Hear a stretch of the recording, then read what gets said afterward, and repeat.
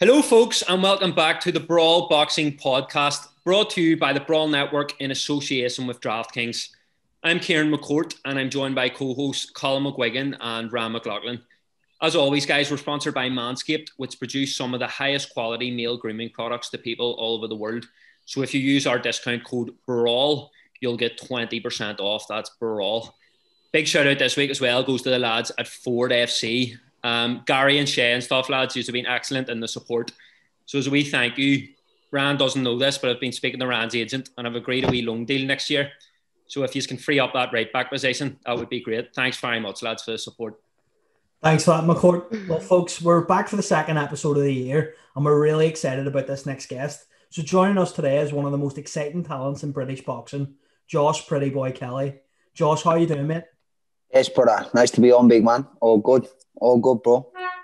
Appreciate you coming on, Josh. Appreciate you coming on. Tom said you're one of the most exciting talents coming out of Great Britain at the minute. And well, we'll ask a lot of people this who come on the podcast, but how did you first get into boxing? Were you punching the head off a few Newcastle fans when you were a kid?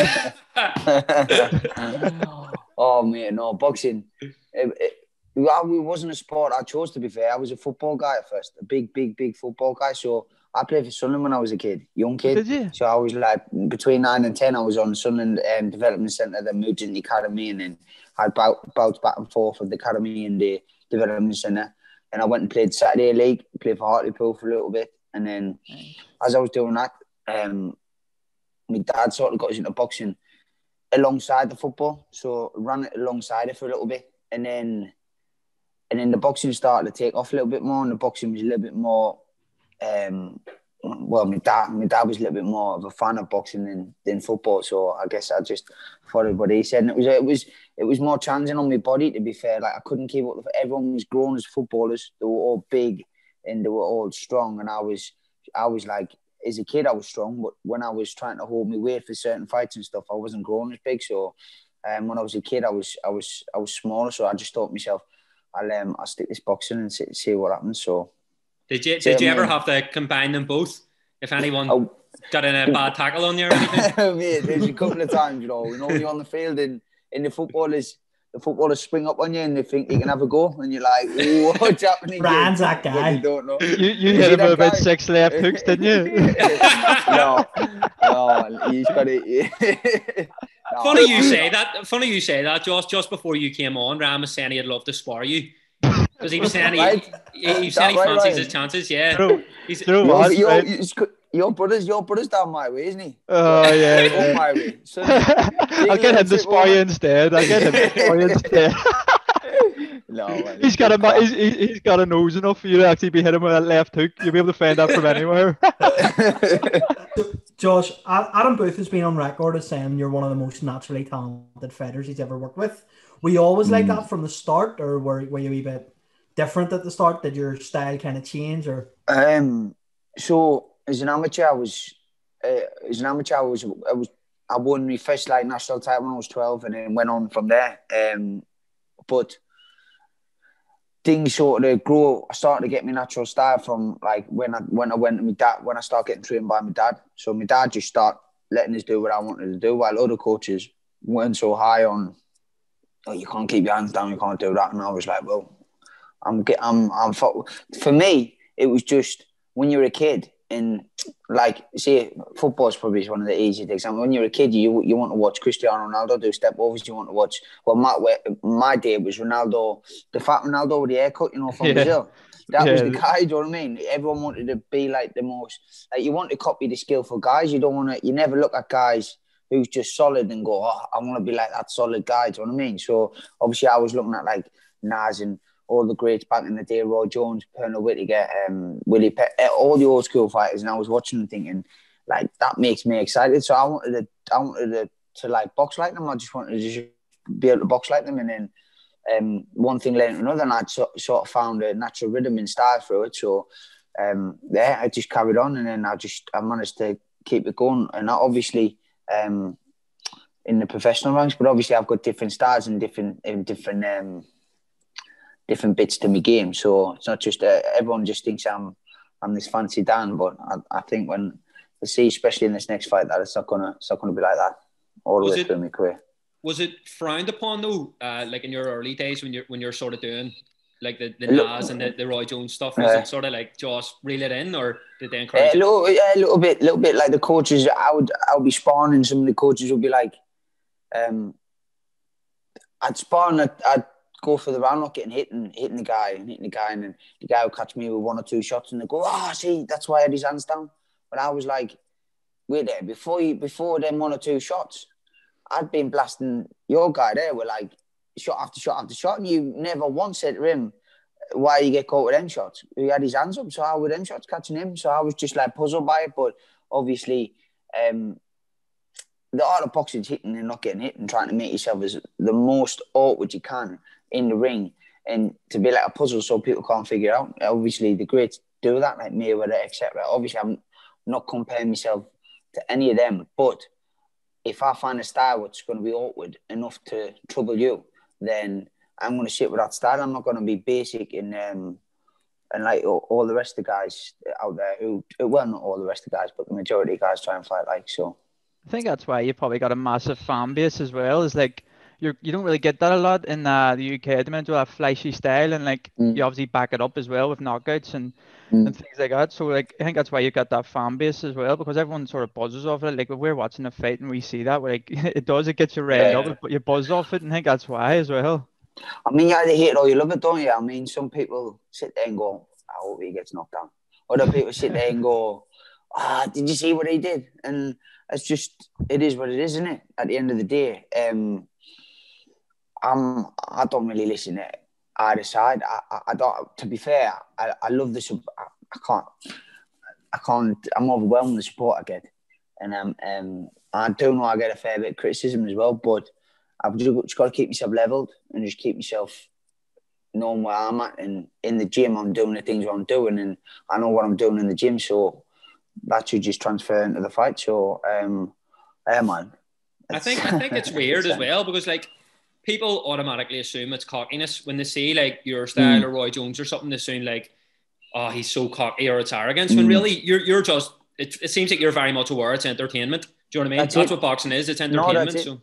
Well, it's a business. I mean, at the end of the day, what boxing, if you look after yourself, you've got 10 years in boxing, like a good 10 years. If you have a good career, you really, to be fair with boxing, every time you're stepping in the ring, it's a risk. It's a risk. You're risking your life for the entertainment of the public. So it's not like I'm just going out the door and going to work. I mean, I know how hard that is as well. I've worked a normal job. I've been and did I worked in a factory and everything. Was up at silly times going to work and stuff, and I know how hard that can be mentally. But with boxing, you're going in there and you're putting your life on the line every time you go in there. So if you can do that the least amount of times you can and get the biggest amount of money you can by entertaining, then it's a no-brainer. Do you get what I mean? Because at the end of the day, you've got to set your family up after this. You've got and if you've got on average between 5 and 10 years, then you've got to be the most eye-catching so people can buy in and want to watch you and want to watch you fight. So you're like the Ronaldinho with boxing, only Mick Cunningham got his teeth. Oh my days! That there, right, is some gold. That needs to be seen. Somebody needs to see that right now. I'll go ahead and snip it. Well, Mick now owns 50% of Brawl Boxing, so we might have to edit that out on their Mick's request. Yeah, that is gold. That is. I've never thought. So, Josh, tell us this. You won bronze at the European Games, and then you went to the Olympics when you were, I think, 2021. What was that experience like for you? Mad. The thing is, I built it up in my head as a kid, being like, it's the biggest thing. The biggest thing I'm ever going to go to, and I expected it to be massive. So when I got there, it wasn't like that. It wasn't like I was downplayed by any chance, but because I built it up that much in my head, like when I got there, it didn't. It sort of my expectations were so much bigger than what it was. Do you know what I mean? But when I look back on it now, I guess memories and experiences take a while to sink in, because when I'm looking back at the experiences now, I realise how big they were. But when I'm in there just doing it, you just don't know. You just rolling with it. You don't know you don't know how big this experience is. When I walked out in the So we were walking out in the Olympic opening ceremony thing where you walk out and you do the thing. And they'd all lined us up in a certain order. So I remember Andy Murray being at the front. He was the flag bearer. Then you had like the girls, and then you had some other sports and what you were. But boxing was pretty far back. And I thought, there's no way I'm not getting seen on telly by my mum, my dad, my brother, anybody like that, or any of my friends. And there's no way I'm not getting seen here. So we all lining up, and the stewards are there keeping you all in line and stuff. And then you go into this tunnel, and you're in the tunnel for a little bit. The tunnel is really hectic. The tunnel is where it gets messy, where people are trying to keep you in line. You got to stay with your team. You got to be there. Blah, blah, blah. No, you can't walk yet. Don't go yet, right?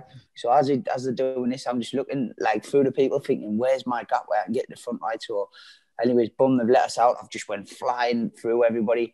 And I remember this guy, he was with gymnastics. And I clipped the back of his heel, and he was like an older guy. He's went flying, but I've looked at him. He's looked up at us. He's on the floor like that, and I've just thought, mate, you're getting left. You know, I'm just gonna go for this moment. Like I can't let you. Like I can't. You know what I mean? He was like in front, and then end up getting right up next to Andy Murray, who was walking out, and I was waving to everybody like this, and my mum and dad were cracking up when I was telling them. But like, mate, if you wanted to get on TV, you could have started just calling Iva cheating cunts. Oh, mate, let's do that. Exactly. Oh, man. Instant viral, like. Yeah, I know that. Mate, we were all there. We were all in the village when that happened, and it went mad. To be fair, I rated it. I told Mick, I says I rated it, but like, you just, what can you do? You're there, and Team JB were like, do not share any of this, do not dingy with this, don't affiliate with this. But it was all just a madness with that Brazil one was just crazy. So. Yeah. What was that village like? What was it like? Obviously you're full of big names, I'm sure. Like, did you ever run into him? Like Paddy Barnes was stalking Usain Bolt when he was in the Olympics. I come in contact with Usain Bolt. I didn't have the most friendly encounter, to be fair. Like I remember one of the guys saying, get a photo. So the guys, I forgot who it was. So I took a photo of him, and Usain's got his glasses on, just looking the opposite way like this, not taking any notice that my man standing right next to him, with his arm right next to him and that, right? He's been doing a photo, Josh. I went, I said, I'm all right. He looks like a proper prick on that photo, but I'm not going to lie. I said, look at him. He just faced you the way like this, and you're getting a photo of him. I said, that's bad. It doesn't matter who he is. You're not going to get a photo like that. He's just fuming. Your left hand is faster than him. Oh, it was so... Michael Phelps, the same Michael Phelps, but he only come in the village like once, I think, because he was like, he got mobbed in the dining room. Like he had his hood up and that, and he was eating, and he just got absolutely mobbed. Who else? There's a couple other guys out there, but it's mad. It's mad when the big stars come into the village, because it just really accentuates how much of a great athlete you are, because you think all of us are on the same playing field, all of us in the Olympics, yet we're all running to get photos with these guys. It's absolutely mad. But what was the difference in like nerves at that stage compared to like your pro debut in Glasgow? Like, was there a difference? That's an odd one, a weird one. Glasgow felt. I think I was probably more. I get really excited. I get excited before fights. I get like these nerves are like weird to explain. Like I get excited to go in. So as my range of excitement, I think I was more probably more surprised. I don't know. As I was walking out the Olympics, I hadn't actually been in the stadium before. So when I come out of the Olympics, it was like, whoa, I didn't realise how big it was. And I was like, fucking hell, there's loads of people here, like, fuck me. And I was looking, I was thinking, shit. So when I jumped in, boxed the first kid, I thought, I know what I'm in for the next time I get in here, because this was fucking massive. And then obviously in Glasgow, it was like a surreal experience. I was walking down, like Eddie was there, Adam was there, and then when the name got shouted, it all seemed like really big, like a blur. Like it was weird. It was like my first fight I've ever had as an amateur. It was like as a pro. Do you get what I mean? Like similarities where it was really weird. I remember that. I just remember walking out and just fucking seeing everybody there, and you're like, what the fuck? And you walk into the ring and trying to play cool, but in your head you're thinking, fucking hell, this is mad. No head guards and that, and just fucking like you top off and that. You're thinking, Jesus Christ, do I look fat on the telly or what? You're like, am I still going to be fucking pretty boy here? I know. To jump on the telly like fucking hell. Oh, bro. It's mad when you think about it. You had that flashy, exciting style even from the amateurs, but it was like tailor-made for the pros. Were you always going to like turn over after the Olympics? And what made you same with Eddie? It was a mad one, mate. I'm checking this charger now. I'm going to die. Boom, it's all right. I'm shit with this charger on this phone. No, well, so I had a mad ordeal leading in the amateurs, like Olympics and stuff. I like quit before the Olympics. I quit in like, it was probably late, like end of 2015. And I just decided I didn't want to box anymore because it was just the weight was getting on top of us, and I was just I won the Europeans, and then I went to the qualifiers, the World Championship qualifier, got beat by that Rabi who went and won the gold, and I was just sort of just a little bit stuck in myself, and I was seeing, when I was growing up, I was so in the sport with my dad being my coach and everything else. I think I felt like I'd always been like this. I never had any of that. So as soon as I let my hair down for a second and saw this, I was like, whoa, what have I been missing here? And I thought it was better than boxing for some reason, when of course it's not. And when you mature, you just think it's weird. And obviously that was meant to be. I was meant to obviously take that path to sort of challenge myself and realise what really I was missing out on. Because I went and I remember I was promoting for nightclubs and stuff in like Newcastle, and you could have ended up on Geordie's Shore. Oh, mate, I was close. Obviously, I'm from Sunderland, innit? But you know what I mean. The thing is, I was out on like nightclubs and that, like, and lads were going, "Fuck you, you're not boxing anymore." I was going, no, I'm just taking a little break. But obviously, I knew in my head I was gone, and then I come back into team. I remember coming back in, like ringing, going back and forth with the coaches, and because I'd said I'd left, and they eventually sort of agreed I'd come back in, but I wasn't going to go to the first qualifier. But the first qualifier, I was number one seed in Europe out of all the countries, so I probably would have had the best draw in the European qualifier. But another guy went on my way because I couldn't. Obviously, I was nowhere near fit enough and nowhere near where I needed to be weight wise. So I don't know. God's got a plan, because that guy didn't qualify. I got sent to the next qualifier, and I qualified in like, I hadn't even boxed in like 6 months. I just come in and see him to qualify, which was just mad. And then did you know at that point, like before? So this is before you qualified. Did you have in your head that you would turn over pro after? No, I didn't know, because all the experience I had in the amateurs, my dad was saying, listen, if you love boxing, you turn pro. If you don't love boxing, don't turn professional. And I was like, right. So I had 6 months of just sitting down and just basically finding myself a little bit. Like, I was in London, I met the missus and everything else. I was just finding myself, and I was just doing what a normal lad does. But sort of, I get deep in thought sometimes. So I was sitting there and thinking. And I was just thinking about everything. Then one day I just got up and I was like, I rang my dad. I was like, listen, I'm definitely going to turn professional. This is the only thing I can, like, the only thing I love doing is boxing. When I watch it, I get excited, and I feel like through everything I've been through in amateur and stuff, and everything what I've did, I says, like, in the ups and downs I've had, there's got to be a reason why I'm still here, and I've got to be a reason why I went to the Olympics. There's got to be a reason why God's put this plan in place for me to.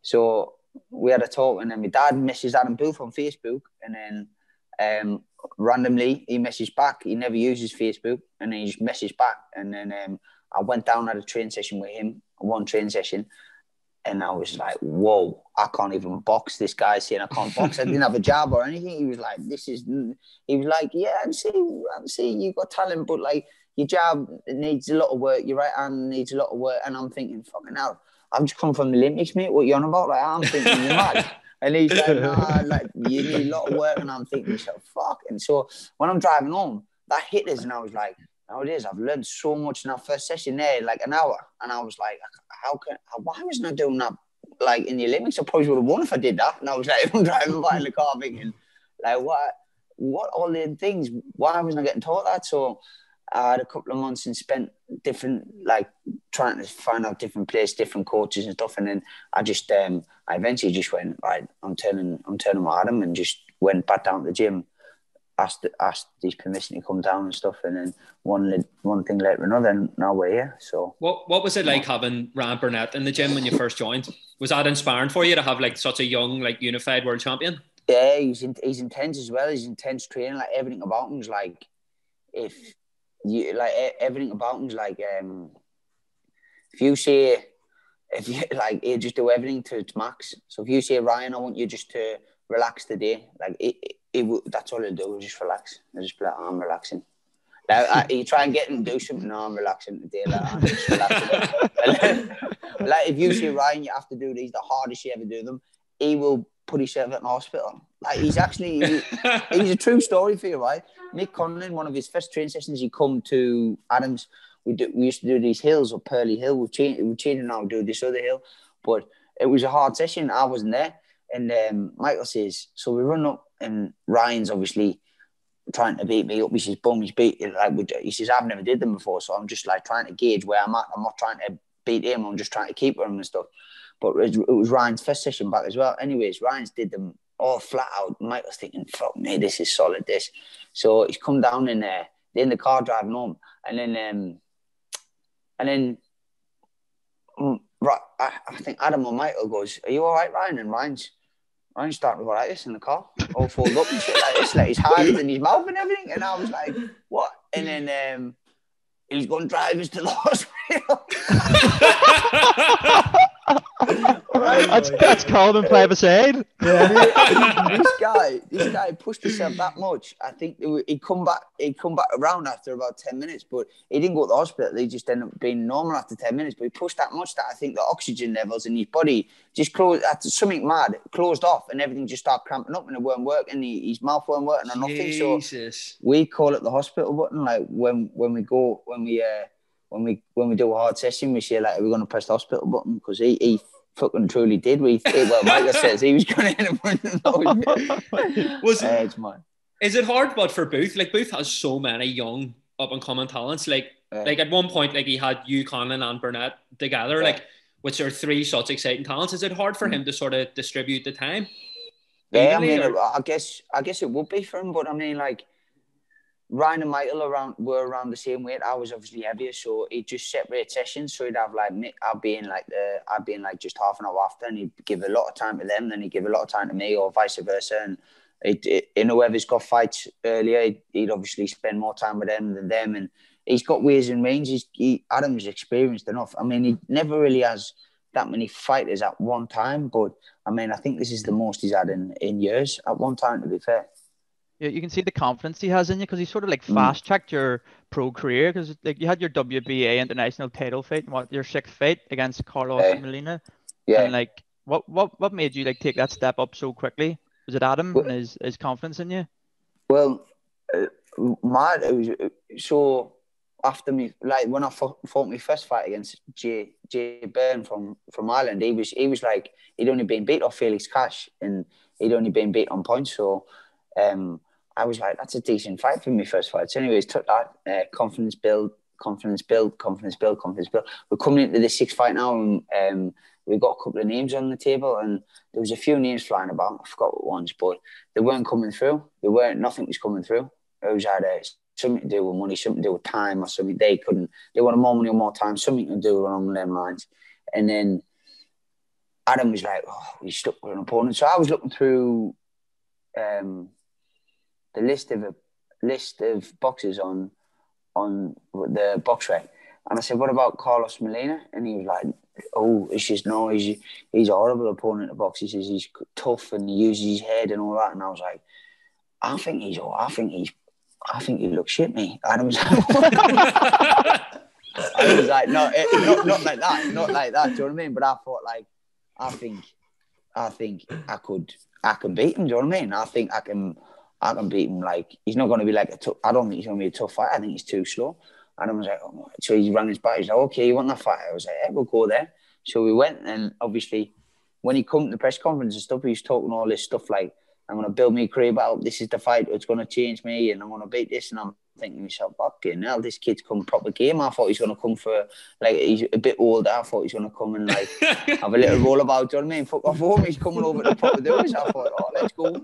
So obviously now I'm hyped in and I'm ready. So and then obviously it went the way it went, and I just knew in my head I know certain styles and what work and what won't work, and I know like me and Adam now gel really good because he knows like my IQ in boxing is massive.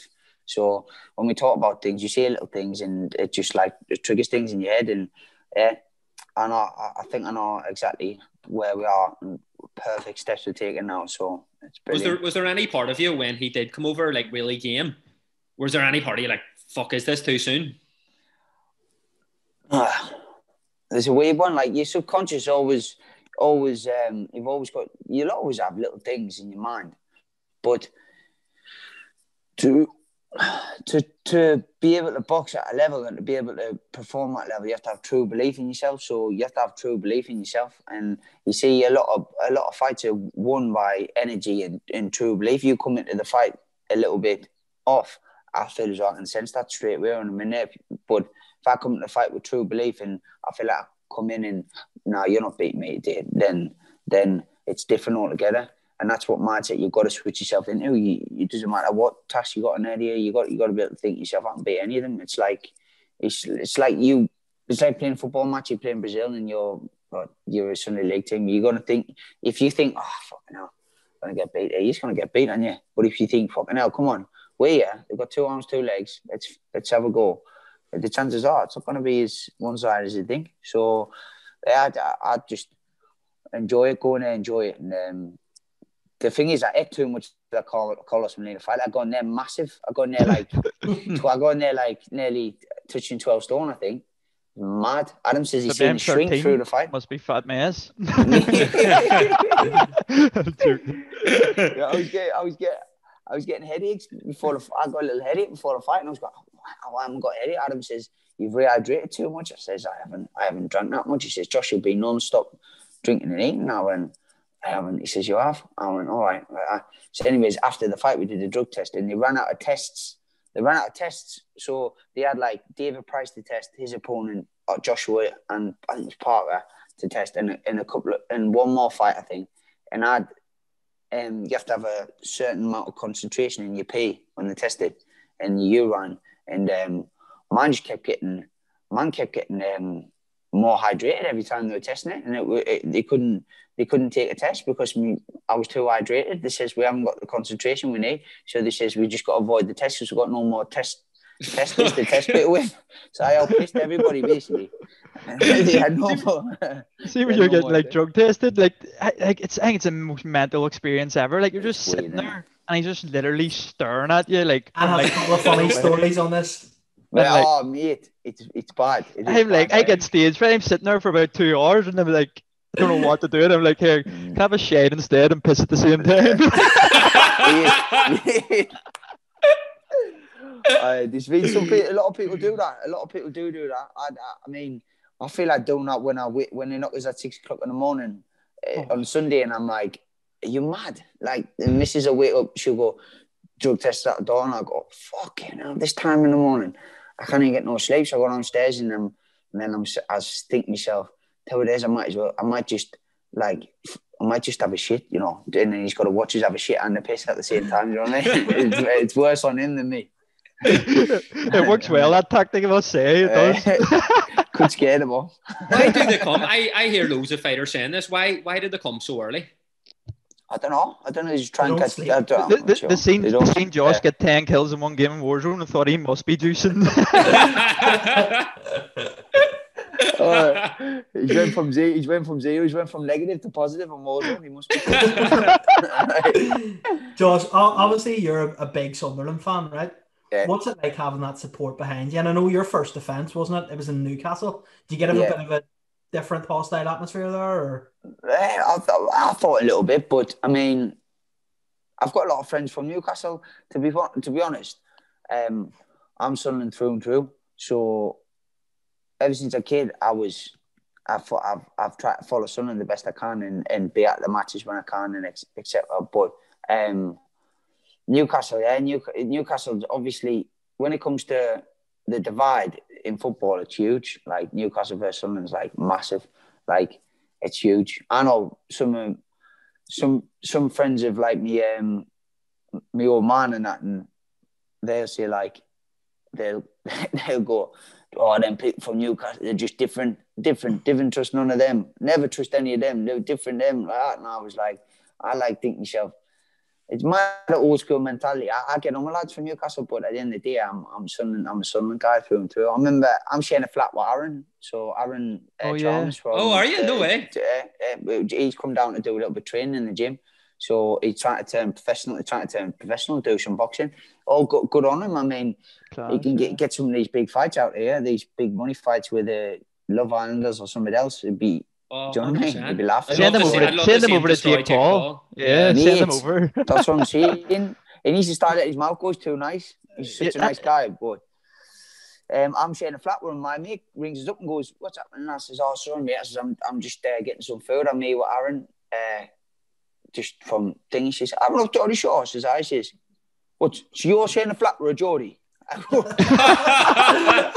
Mate, I said, "I don't look at it like that. Fucking hell." I says, "He just come down and he had nowhere to stay." So I put him up. He says, "Fucking get off the phone to me. Get off the fucking phone to me." So I'm like, I can't be proper. That's what it's like. But it's good. It's healthy banter. You go watch Sunderland all the time, Josh, or like? Was it no, when I can't, to be honest, mate, because I'm so down here is like in London, so big, so fast, and obviously during the lockdown I was, but since I've been having this back and forth with the fights and trying to get my head around when I'm fighting, what's happening, this and this and this, I've been focusing. It's like a different world of boxing, so I focus a lot of my energy into that. But I do try and keep up to the best of standards with Sunderland. I mean, my mate always shout out to Luke Dodds if he sees this. He always on the phone. Listen, he's a link to the boys. If you're free to watch it and all that, he's proper. So Ryan actually didn't make it at Sunderland, so he went on trial there before he. Josh, I knocked him back, lad. I went to Liverpool instead, and I was like, "That is not good enough." It's not good enough. Josh Kelly has left the call. Josh, I'll get you tickets for Rochdale Sunderland, no problem, man. No,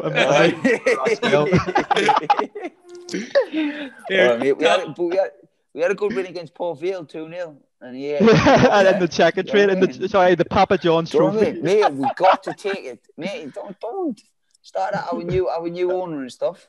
We're doing all right this season. See, to be fair, you have a class new manager, and I actually rate him very highly. Lee Johnson. He was very good at Oldham and then Bristol City as well. So I think, to be fair, it's all there, isn't it, for now for us to push on and sort of just go up a league, because they're far too big for League One. Oh, mate, massive. They brought a few new kids too as well through the academy. They seem to be scoring as well, loads. Yeah. Like, they seem to be putting the right wingers very good, actually. Yeah. Are you going to make a return, Josh? Do what? What position did you play, Josh? Oh, right, so when I was a kid, I used to play right back. I was good. Oh, take our Conor spot. That'll be easy enough. But then I played centre mid. I was always sort of in them work. You had to really work sort of positions, because I always had a good work rate on us and a good will to win. I just used to I used to be running about with if we were getting beat, I used to be running about with teasing me. I said, I need to get the fucking ball and that, you know what I mean? Trying to snap kids and shit. I was just ruthless, but I loved it. It's all about winning, isn't it? It's all about winning. Yeah, 100% it is. It's all about winning.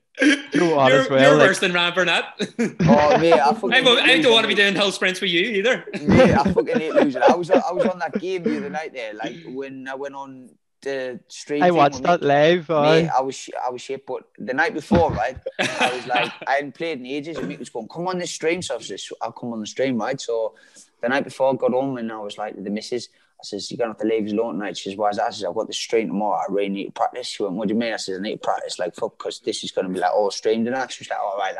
So I'm on there till 3. I think it was 3 in the morning, just bam, bam, bam, bam, shooting people, getting fucking shot. And I'm like, fuck shit, lad. And I'm thinking, I'm getting better. Anyways, when the pressure's on and you're online and that, and everyone's shooting and shit, I was just fucking fell. I couldn't do it. Meet these people.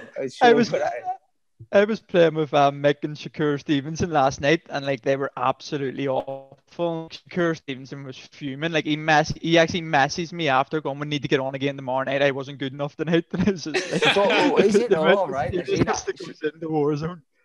It's Mate, madness how serious people take it. It's ridiculous. There's a load of money involved now if you get good and stuff, isn't it? So yeah, exactly. That's the way out. Do you get nervous when you're playing? Because we talked to Mick about it, and he was saying like if he's in the final circle, I was saying to Mick, like, you're a boxer, you couldn't possibly get nervous. You're performing in front of thousands of people, and he's like, nah, I'd be shitting myself. Do you be the same? Like, when you're in the last circle, you fucking final circle and people are jumping all over you and shit. You got these screamers and shit like shooting. Yeah, I just fucking lie in a bush me as long as I can. Yeah, no. Oh man, Mick's serious though. Mick's get like a proper. He's like, you're all right though, right? Yeah, I'd be the best of the us three, like by a mile. Like Coco's horrific.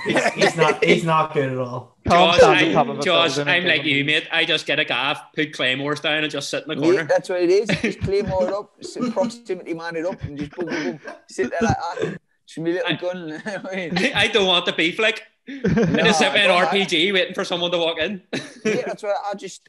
And I've got to, like, I do the maddest things as well, right? So I'll like run straight through boneyard thing with all the planes, beeline it into the last circle, just straight through, and no one ever shoots us. No one ever thinks of the obvious way to go. Do you know what I mean? Everyone thinks, nah, no fucker will be stupid enough to run straight out in the open, like straight through. And I'm just like, they're probably like, that's Josh Kelly, fucking leaving. Yeah, fuck that, I'm like, he's slipping bullets and shit. Josh drops his gun and gets his fucking left hook out. Does that help you get through camps? There's nothing worse when you're in a gulag and you've got no fucking weapons and all the lads and you've got fists. You should be able to win this. You're a boxer. How might even work? And fucking smashing the buttons, I'm getting pinged. I'm like, number one. And no excuse, Josh. You should have that Twitch fiber reaction. Mate, I try and go around them, but my character's just shit. I've got like a shitty character. Do you know what I mean? Really I think he's rich. You go in the gulag and have a chin like Amir Khan. You're down after. Oh man! Mick was saying that helps you through camp a lot. Warzone, does it? I suppose you're probably got your missus with you at camp and all, so it might be different for you. Or when we stay at the flat, we got like this one of the guys, really good guy, Paul, who give us this flat next to the gym just to stay when we train. Mick will be over next week. Usually I stay there during the week. Do you know what I mean? I've had an MRI tonight, so I've had to come back through my way to get the MRI to go back through because you got to do an annual like check up. So we stay through there, but Mick's got his headphones on. Mick's just headphones on, locked in like this, and he's got this little twitch because he says his headphones feel funny on his head, so he does this like little twitch like this, and he's doing this all the time while he's playing. I don't know how the fuck he's seeing people shoot. He's shadowboxing. He's fucking mad.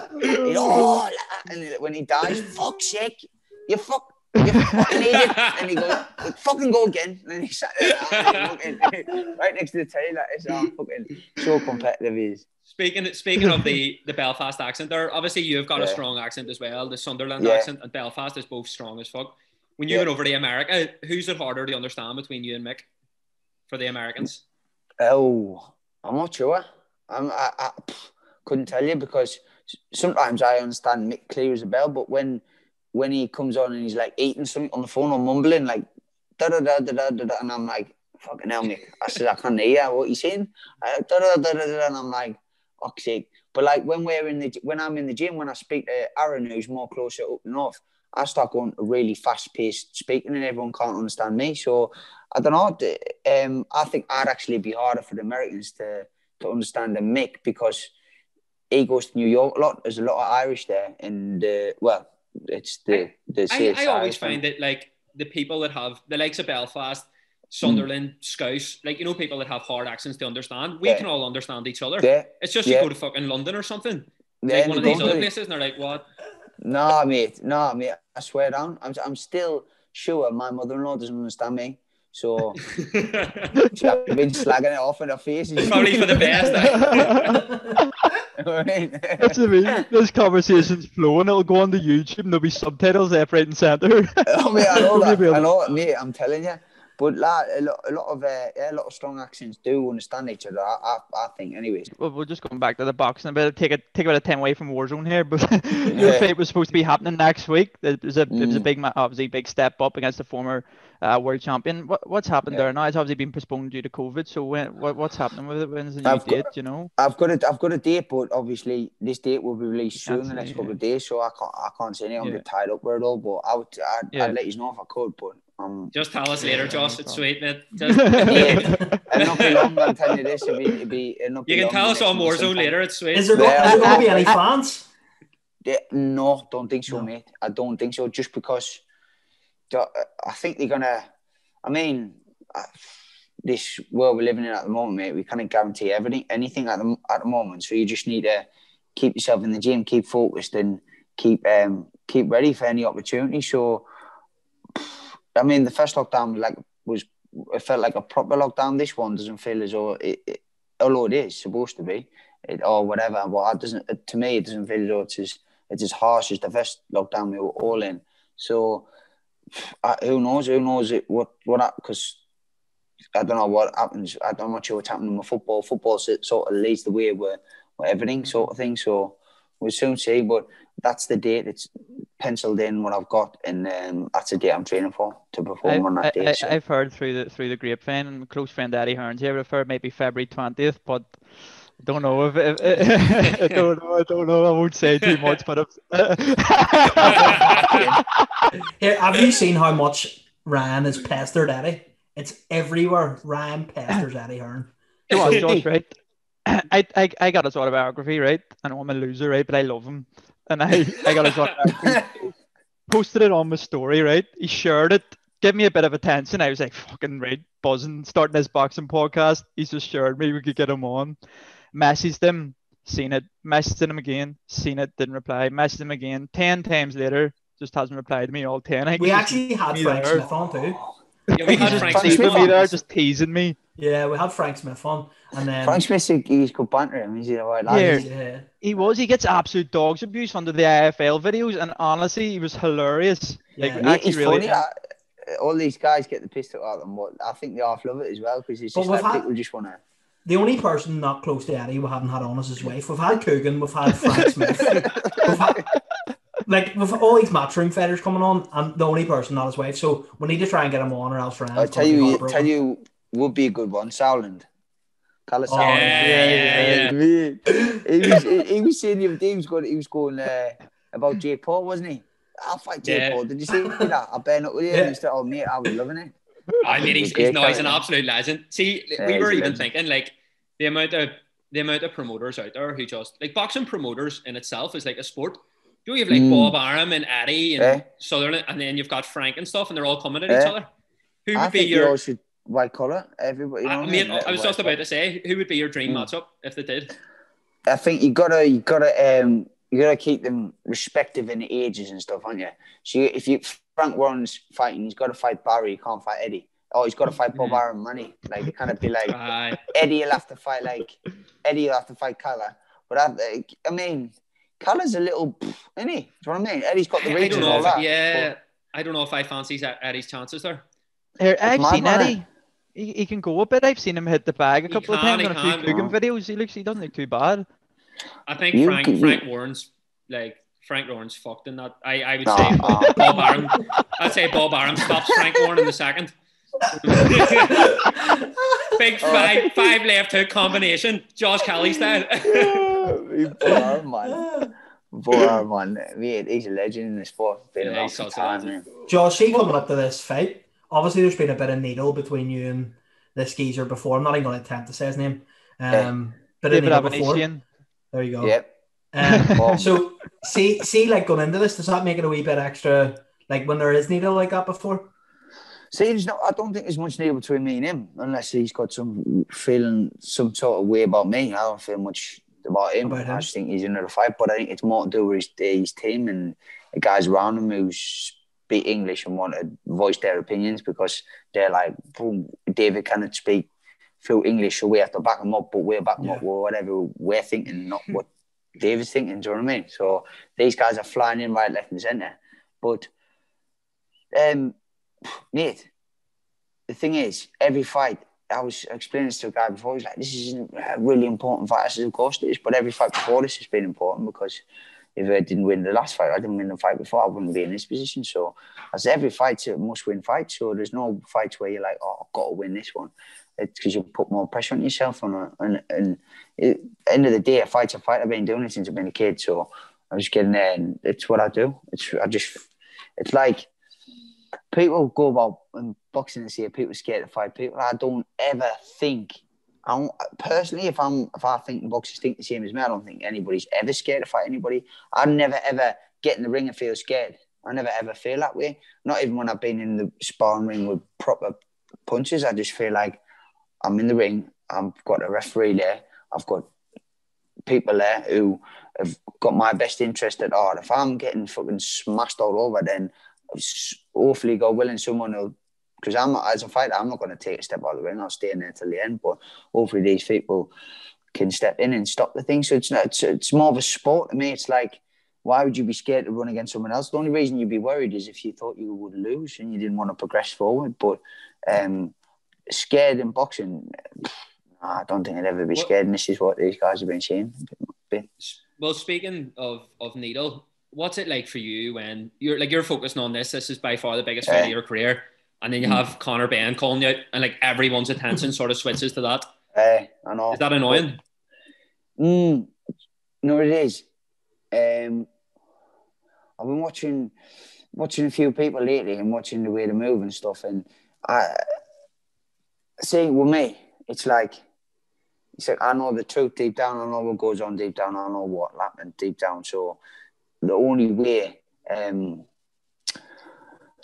I move forward in the future and get big. Well, to be fair, if you look at David Avenation, you look at Conor Benn. David Avenation's here, Conor Benn's here. So when I beat David, then I'm up here and I'm actually taking a big step down to fight Conor. But the domestic scene and how big of a needle between that makes it actually bigger than the Avenation fight, which is great for me because that means I can step down and fight him. So that's what I'll do. That's what I'll do. Everyone will see, but if he agrees to after this fight, it's another thing. Would that be for when do you reckon? Well, obviously, we can't really talk past David Avenation, but in hindsight, would that be with fans? Like, would that be in London, or would you want that in Sunderland Stadium Elite? I would love it in the stadium. A lot of people.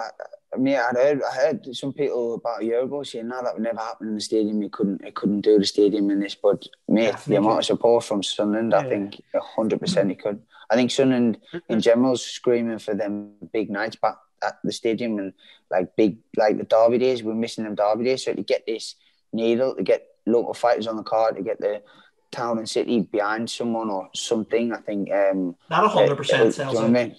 100%. I think as well.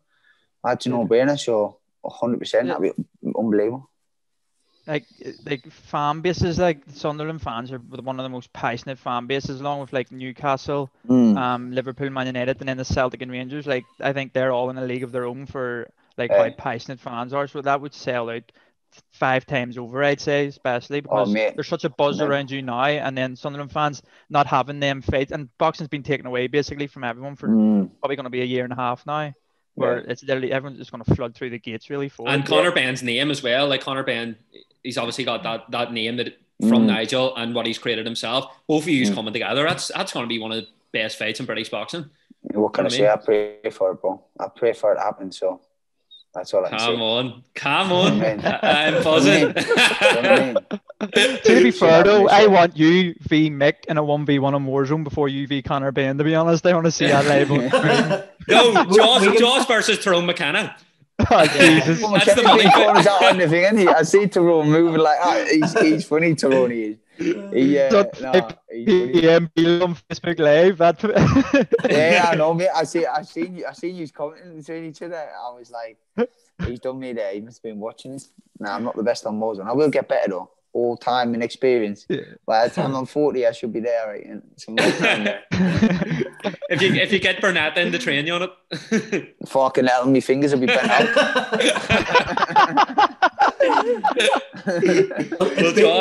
It's been great having you on. Thanks so much for doing this with us. Really appreciate it. Of course, lads. It's been a pleasure myself. It's been a pleasure to be on. And I'm a massive fan of the Irish guys as well. Like I've got a lot of good Irish friends. Like Mick's obviously one of my close friends, and got a big Irish background myself, so it's good to be on and get the support for the Irish lads as well. Absolute gentleman, Josh. We'll be following your career very closely. Yeah, absolutely. And if you wanted, like, we get you on down the line again before a big fight, that would be unbelievable. 100%. Before that Bennett Stadium of Light. Oh, mate, listen. There it is. Josh, before you go, can you give us a Hawaii the lads for all the Sunderland fans out there? Hawaii the lads. How are man? How are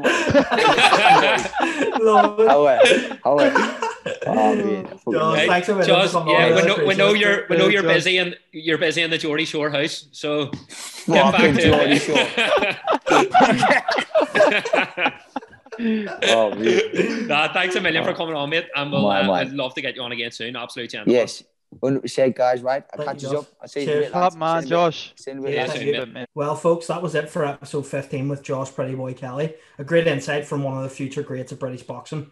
Join us next week when we'll be back with another very special guest. Thanks for everyone listening.